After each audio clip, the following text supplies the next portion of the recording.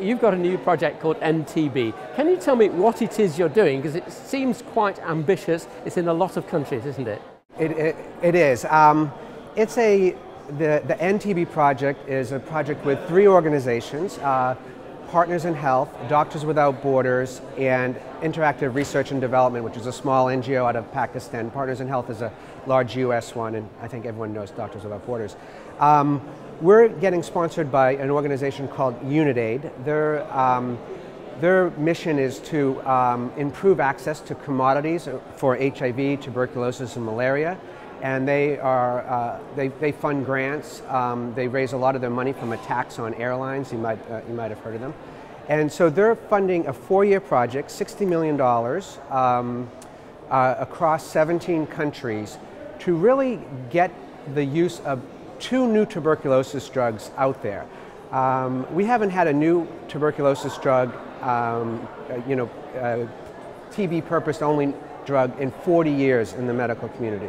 And 2 have come out in the last year or so. And you would think that we would be using them all around the world, very quickly. But in fact, they're not being used very much yet because there are some barriers. And this project is really to understand how to best use them, and I'll tell you a little bit more about it. Can you tell me what are the barriers that are preventing these promising new drugs from being used? Sure. So both of the drugs have only gotten conditional approval from regulatory authorities in the US and Europe. The reason is they viewed multi-drug resistant tuberculosis as such an emergency that they should approve these drugs on limited data because patients don't have much option. So we don't know a great deal about how these medicines work in the drug regimens that we use to treat drug-resistant TB, and I think people are just, many countries, their national TB programs, just don't have the experience and the capacity to really introduce a new agent that they don't know a lot about. And so they choose just to kind of stick with the old regimen, which likely is inferior to the use of these new drugs. And could you remind me of just the size of the challenge facing doctors and clinicians with multi-drug resistant TB? Sure. The challenge is about 400,000 cases worldwide arise each year. Only about 20% or a quarter of them are being diagnosed, and then even fewer of them are being put on treatment. And the treatment we have right now, the biggest challenge is that this treatment is very long, very expensive, very toxic to the patient, causes a lot of side effects, everything from going deaf to renal failure to considerable nausea and vomiting. It's almost like a cancer chemotherapy, the regimen we have now. The new drugs hopefully will make those regimens more tolerable, be able to substitute out for drugs, and use them in patients who have high resistance, particularly that even to the regimens we're using now. Now, it's comparatively early days yet, but what have you found so far that clinically might be useful? So the 2 new drugs are called bedaquiline and dilamidid, and so far we've found there has been some clinical trials with them, and they've showed that they are associated with a better cure rate. They do have some side effects and some unknown maybe safety concerns that we need to find out more about. We've used them outside of the clinical trials in what we call compassionate use or early access, and we've seen very promising results, meaning that patients who had very high resistance, very hard to cure, we're actually curing those patients with these drugs. So they're very, very promising. Now, how do you balance the priorities between introducing new agents and trying things like the shorter regimens for drug-resistant TB? Sure. So part of this endTB project, one is just getting the new drugs out there according to WHO indications of how to use these new drugs. The second part is going to be a large clinical trial where we're going to test over 9 different unique regimens that are much shorter. They're novel regimens. So it's a clinical trial that will compare these different regimens to the standard treatment. They'll all be 9 months in length, these regimens.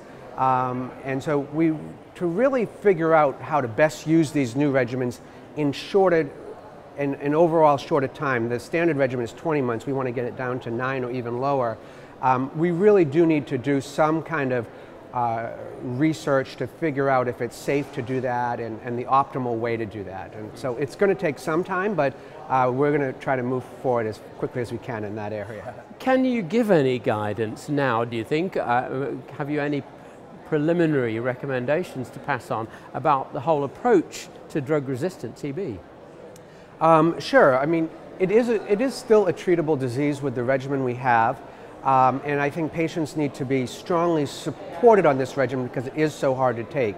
So that's going to improve their ability to take it, whether that's support for treating side effects, whether they're coming from a very low social economic condition that would require social and economic support.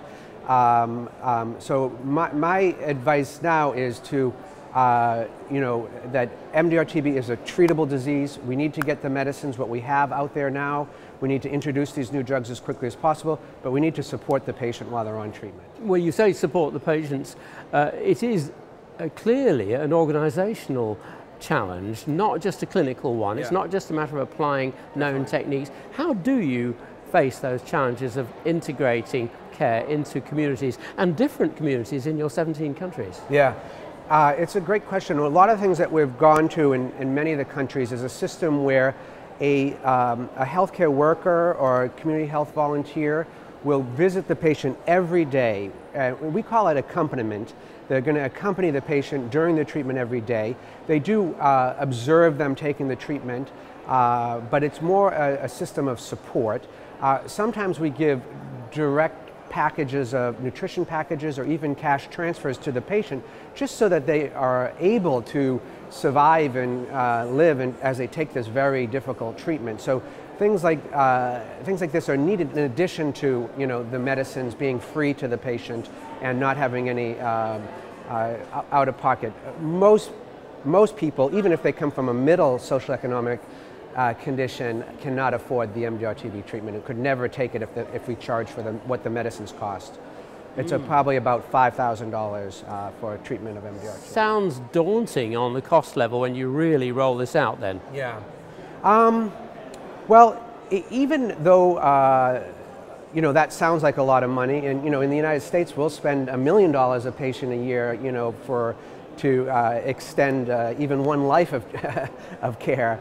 And this is actually, even at $5,000 a treatment and added money for social and economic support, it's a very cost-effective treatment in terms of saving lives. And then the other thing is that doesn't even take into consideration, if you do nothing, how the costs of it being spread to other people. So it's really, pay now and or pay a heck of a lot more later if you don't pay now.